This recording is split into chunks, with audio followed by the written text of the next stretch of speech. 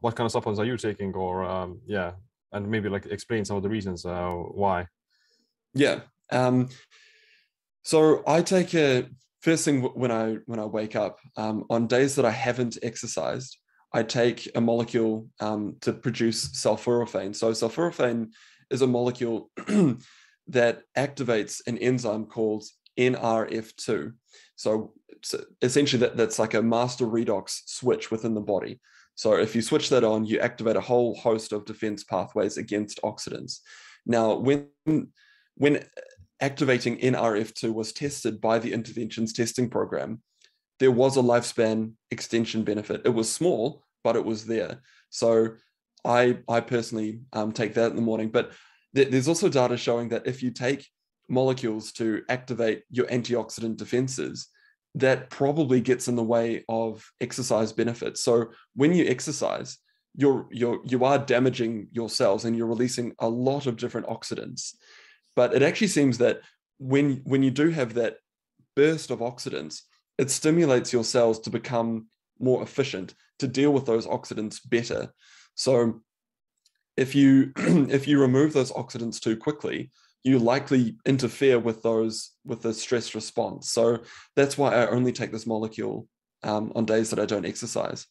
I have, moving on to other supplements, I take collagen. So when I first looked into collagen, I thought it was just complete hype. But when you have a look at the human data, there is improvements that we can see. There's improvements in skin health, and there's probably improvements in blood vessel health as well. So I take hydrolyzed collagen, about 10 grams. And with that, I also take hyaluronic acid. So hyaluronic acid is also a supplement that I thought was complete baloney when I first looked into it, because I wasn't convinced that the body could actually absorb it because it's a very long molecule. But again, the human data is quite convincing that, hyaluronic acid supplements, when they're placebo controlled, it does improve skin health. So if it improves skin health, what other markers of health is it improving? So, I also take that. We've also talked about how I take niacin. With niacin, there is issues with boosting a molecule within the body called homocysteine. So to reduce that, I take another supplement called TMG, or trimethylglycine. Yeah. And I also take omega-3, vitamin D. Sorry, I take a bit of a list. Go ahead. Creatine as well. One of the other supplements that I'm considering stopping is metformin. So I do take metformin on days that I don't exercise. I'm not actually I'm not that excited about the data on metformin as what I once used to be. So again, the interventions testing program trialed metformin. It didn't extend lifespan.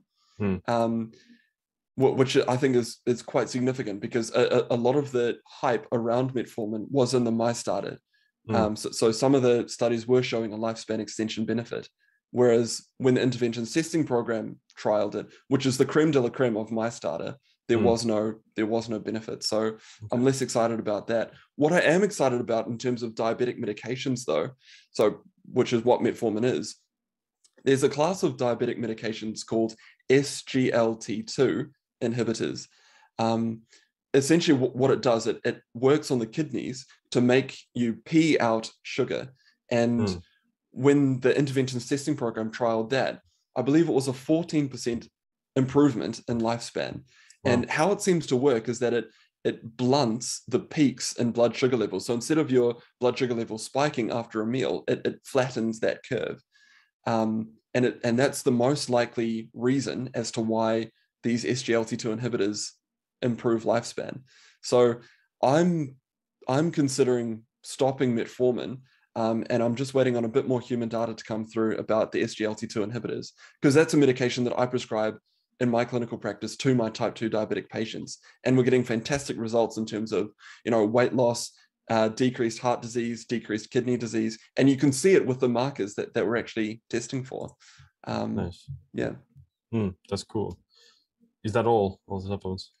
There's a there's a few more. Okay, well, I you can do, go ahead. Yeah. yeah, I do take vitamin K2. Mm, Um, there's a suggestion in the data that so vitamin K2 works on a group of proteins called GLA proteins, which seem to control where the calcium goes in the body. So either it's going to get deposited in other tissues in the body, such as your blood vessels, or is it going to stay within your bones, which is where you want it. The human data looking at vitamin K2, it's not that exciting for reducing heart disease, but it is exciting for reducing fracture or bone breaks as we age. So that's primarily the reason why I take it, is to make sure that I am activating my GLA protein so that my calcium stays within my bones as opposed to spreading elsewhere where I don't want it. mhm, Um, I do take a very small dose of melatonin at night. mm, Um, I you know, I take only 300 micrograms. So people with who take melatonin, they're often mega dosing melatonin, and right. I don't really understand why people do that, because the dosages that they take are far in excess from what the body will produce by itself. So I take a small dose of 300 micrograms, and that's primarily to make sure that I'm falling asleep when I want to fall asleep. Melatonin levels, they decline as we age. So that's one of the reasons why older people, they do struggle to fall asleep and stay asleep, is simply they don't have enough melatonin. So taking melatonin in your older years, particularly a prolonged release version of melatonin, seems to make sense, particularly if you take it 3 or 4 hours before you want to fall asleep. But as of right now, again, since I'm 30, I'm not worried about my levels of melatonin. I just want to make sure that I fall asleep when I want to fall asleep.